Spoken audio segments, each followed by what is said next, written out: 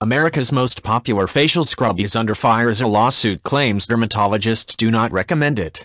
St. Ives apricot scrub can be found in drugstores across the United States, and on the shelves of celebrities such as Gigi Hadid. Fueling its popularity, the distinct white tube bears the words dermatologist tested. However, two women have filed a $5 million lawsuit against the manufacturer Unilever claiming the product has not passed tests by dermatologists and would not be recommended by skincare professionals. The customers, Kaylee Browning and Basile, claim they have suffered skin irritation due to the sandpaper-like texture of the crushed walnut shells in the product. They also claim the product accelerates the aging process.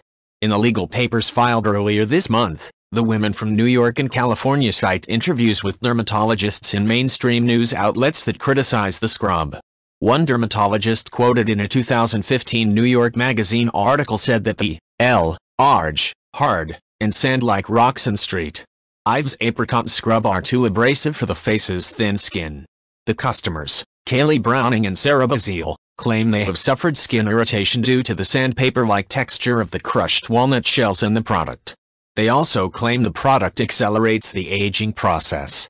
In the legal papers filed earlier this month, the women from New York and California cite interviews with dermatologists in mainstream news outlets that criticize the scrub.